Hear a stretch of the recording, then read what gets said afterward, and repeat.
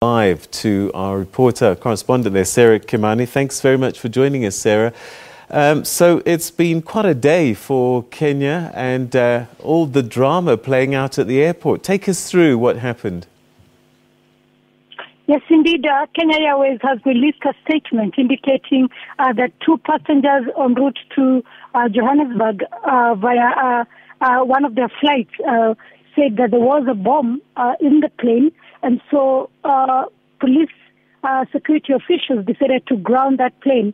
But when it was noticed that it was actually a fake alarm, the two were arrested and are now in custody. However, all the planes coming in and out of Jomo Kenyatta International Airport were stopped from landing or taking off as that was being investigated. The airport, therefore, was temporarily closed for several hours.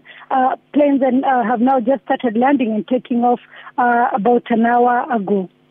All right, yeah, you can't be too careful. What do we know about the person arrested for this bomb scare and the motive, maybe? We still do not know their identities.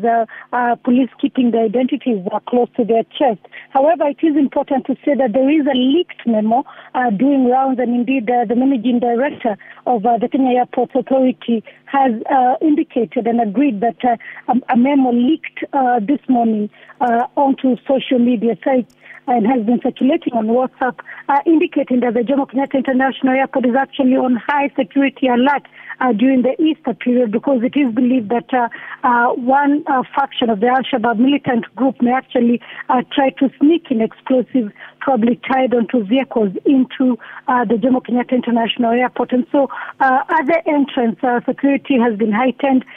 Vehicle security checks have also been heightened following this alert. All right, so this isn't the first incident that's happened at Jomo Kenyatta Airport. We've had fires there, but I've been there a few times, and security normally is quite intense anyway. So it would have been difficult to get a bomb there, but I suppose the authorities have got to take every threat seriously. Yes, they have. Remember, Kenya is on high security alert following the abduction of two Cuban doctors early this week at the border with Somalia in Mandera. And it's also a time of festivities. It is known that every time festivities are on, Kenya increases its security operations because of the security situation between the borders with Somalia. This also coming just 2 months or 3 months almost since the attack at the Riverside attack, where several people died. And so Kenya is always on high security alert, and the airport is quite a security installation. Remember, it connects not just Kenya, but the rest of Africa to the world. So such a scare will, of course, be taken very seriously. And Kenya Airways themselves, what have they been saying? Well, all they're saying is that the two gentlemen have been arrested, and that they are going to continue investigations, but also that the airport and all their planes are now undergoing serious security checks before they take off.